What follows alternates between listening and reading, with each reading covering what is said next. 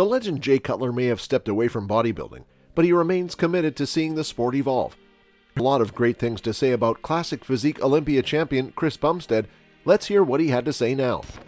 Chris Bumstead. Chris Bumstead is an IFBB classic physique professional bodybuilder and sponsored athlete from Canada. He is the current classic physique Olympia champion for years 2019, 2020, and 2021. He was the runner-up at the same competition in 2017 and 2018 to Breon Ansley, which was definitely frustrating for him. However, he brought an amazing package in 2019, which earned him the first place trophy at the biggest competition in the world. His 2019 Olympia win was impressive, considering he had hernia surgery months out from the show. As a kid, he looked up to the legendary Tom Platz because of his iconic leg development. He also cited Barry DeMay, 80s bodybuilder, as one of his inspirations, and of course, the great Arnold Schwarzenegger.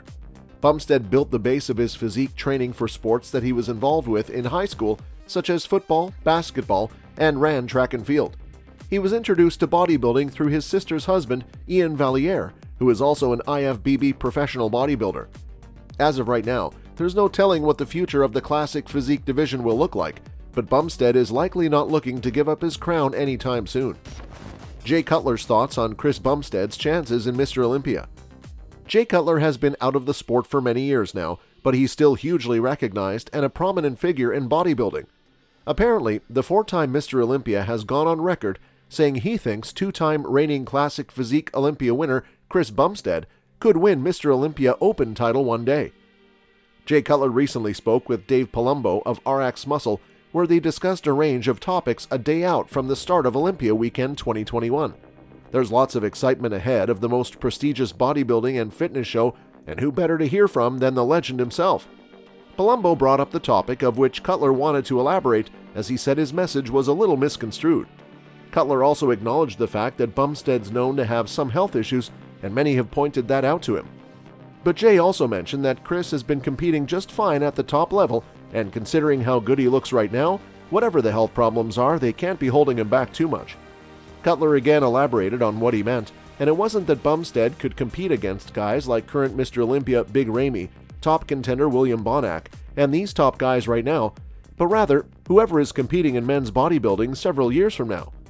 Chris Bumstead is only 26 years old and could compete until he's well into his 40s like a lot of competitors do.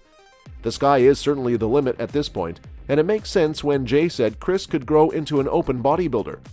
Cutler praised Chris as he is right now, saying, "He's in the position to win his third title. I think the pictures tell it all. I think the confidence is there. I think he's the ultimate body for the division."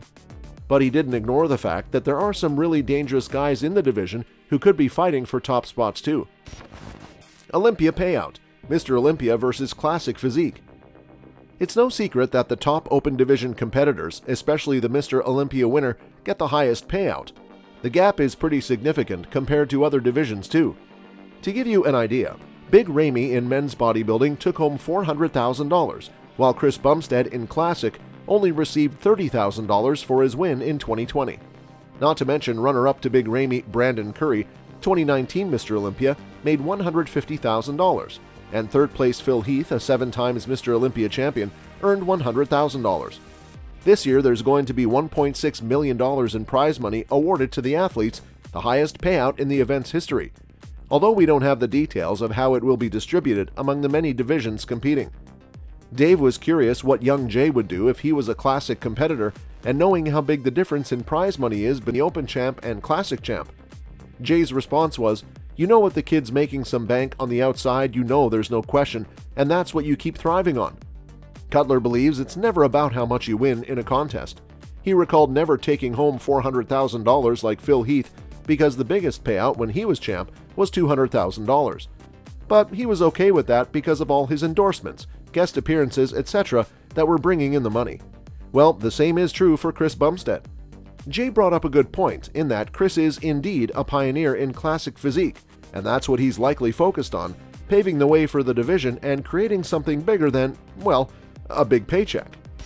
After Cutler's comments, would Chris Bumstead compete in open bodybuilding? Coincidentally enough, Bumstead recently talked about whether or not he'd consider competing in the open division. During the offseason, Bumstead has been bulking up and recently revealed that his body weight was sitting at a sturdy 264 pounds. This added fuel to the fire of people saying that he could be successful to some degree should he choose to move to the open division. However, speaking in a recent interview, he continued to shoot down the idea of making this type of change. While he says that he has thought about dabbling in this other division, he says that between his health problems and not having anything to gain, it will likely never happen. Classic Physique Olympia champ Chris Bumstead has a well-rounded physique that is getting bigger and better every year. That said, he has no interest in moving to the men's open division no matter how much fans call for it. With that in mind, Chris Bumstead is focused on continuing his run of dominance in the classic physique division. The next stop to that, of course, comes with the 2021 Mr. Olympia, where he looks to score his third consecutive title. As far as his strategy for this year goes, Chris is largely keeping things the same as last year, which makes sense given his perfect score. That said, he is working to improve and bring up his weaknesses as well, hence his bulking phase during the offseason. Jay Cutler's opinion on open division bodybuilding. There has been a lot of back and forth conversation about the modern era of bodybuilding and what the future holds. This is specifically focused on the men's open division. Many, including some legends, have stated that today's bodybuilders could not hold up to the 90s era or earlier. During an interview between Jay Cutler and Generation Iron, Cutler discusses how the level of competition has fallen due to the expansion of other divisions. Jay Cutler is honest about his opinions, but also very logical when it comes comparing eras of bodybuilders. First and foremost, Jay Cutler believes that the growth of bodybuilding as a whole has been good for the sport. With more divisions, there are more athletes who can find success in their passions. They are no longer limited by height or genetic deficiencies. Anyone who wants to work hard can find a division where they fit and hopefully succeed. That being said, Jay Cutler also believes that this has had a negative effect on the men's open division specifically.